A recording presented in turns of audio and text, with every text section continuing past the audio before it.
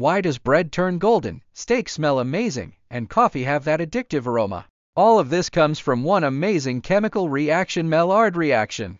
When amino acids and reducing sugars in food meet at around 1,40165 C, they undergo a series of complex chemical transformations. First, the carbonyl group of the sugar reacts with the amino group of the amino acid, forming a Schiff base and then an amidori compound. These intermediates break down and rearrange under heat, producing aromatic compounds like pyrazines and furans, the very molecules behind the smell of grilled steak and roasted coffee. At the same time, brown polymers called melanoidins are formed, giving food that beautiful golden brown color. But if the temperature's too high or cooking takes too long, the reaction can go too far, forming acrylamide and other unwanted compounds. So that perfect aroma and color is really an art of chemistry and temperature balance. So, that perfect browning is a balance between science and art. Next time you smell toasted bread, remember it's chemistry making you breakfast. Chemistry, making life better.